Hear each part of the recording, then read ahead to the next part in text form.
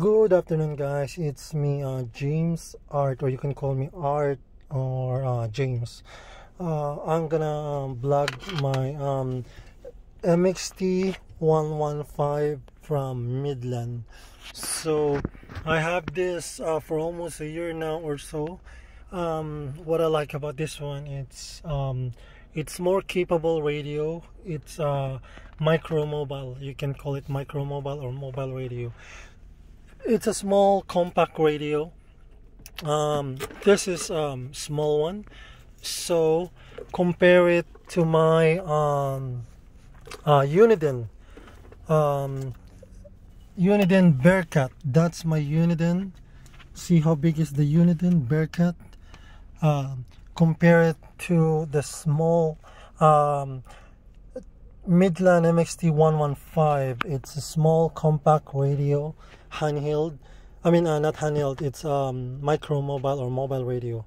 So what I like about this one is very simple, it's easy to use, it's very friendly use. So this radio is capable radio that you can use. So I have this for almost a year now. I like about this, it's very simple. So there's it's the same thing with my the BTEC Gmrs B1. It's a simple like that. So this one is it's okay, 1 to 5 it's normal, so 7 low, high. So so you can hear that's a kids. They have their own bubble pack, so I can hear them. That's a long location. So this radio you can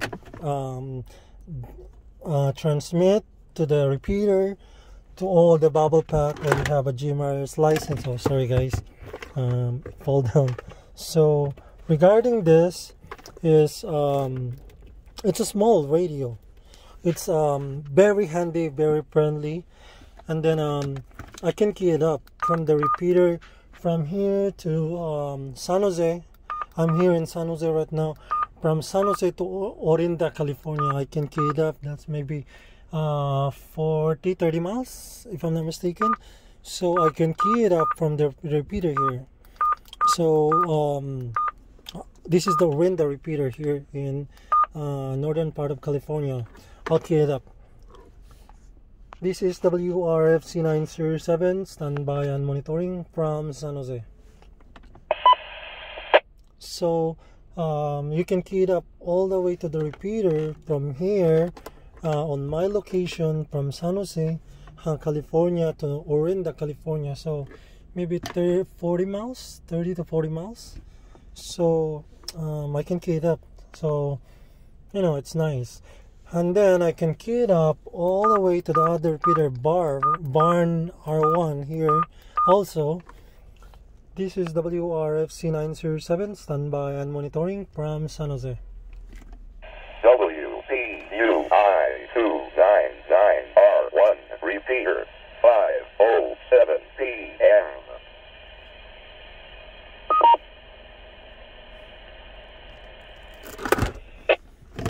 So that's a good thing about this Midland Mxt-115. Compare it to my the Uniden Bearcat. The good thing about the Midland is I can key it up anywhere if I'm traveling, all the way anywhere, 50 miles to 60 miles on my Midland Mxt-115. I can key it up from there to here. So what I have antenna is I have a friend that gave it to me. It's tram. So it's a Browning. It's a tram magnetic mount antenna. So that's for the GMRS repeater. So that's just my repeater. Antenna from my radio. So you can see, guys, it's in there all the way to the back, and then it goes right here underneath. So all the way here. all the way here. This is the antenna, the cable. So, and then the radio is right here. So I can key it up from the repeater all the way to 50 miles, 45, 30 miles. I can key it up. So as long as you have the 6 dB gain antenna from Browning, cram antenna, 6 dB gain magnet mount, you can key it up all the way to 30 to 40 miles. You can key it up. I can key it up on the radio. What I like about this one is very friendly use. I don't need, you know, punch in those frequencies, you know. It's easy to handle. Just plug it in. To move, to change the frequency, 21. So that's the repeater. So like that. Frequency, there's no frequency, but you have channel 1 to channel 13 to channel 5, and then there's NOAA weather. I can get up to NOAA weather. Bays including the Monterey Bay, Greater Farallones and Cordell Bank National Mineral. So that's antenna, guys. Northwest winds 5 to 15 miles per hour. Okay. So Tonight, mostly clear.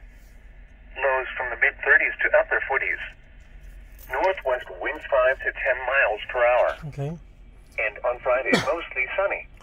Highs from the 50s. So I can change, guys, As this well to the repeater, and then if I want to go back, downtown San Francisco. press this one, and then you go back to channel 17. That's simplex. And then if you want to press it to again 19, that's simplex, all the way to 22, and then it goes to repeater. So there's a repeater, and then there's frequencies.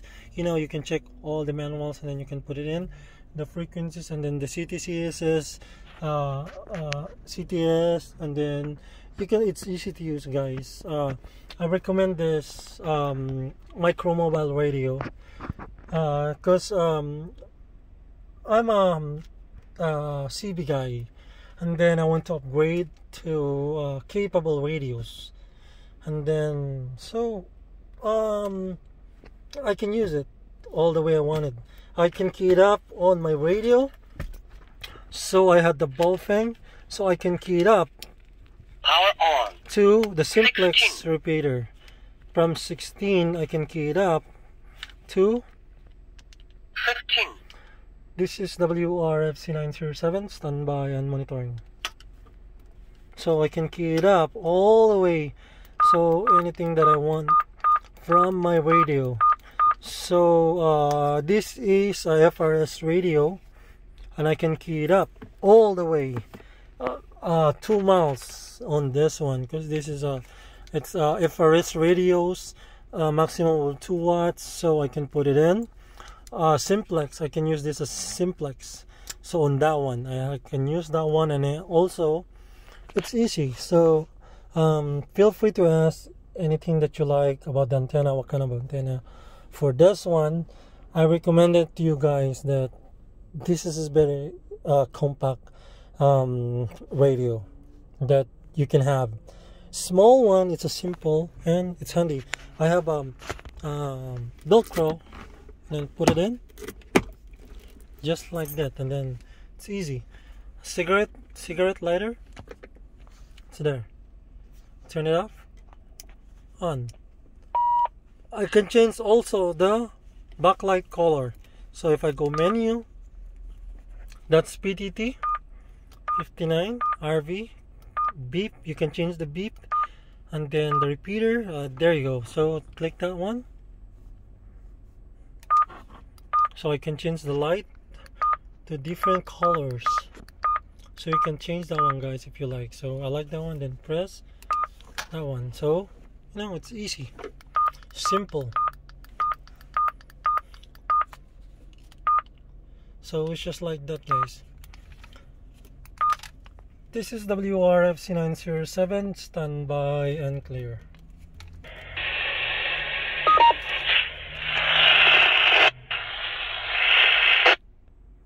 So I can listen from my FRS radios to the Midland.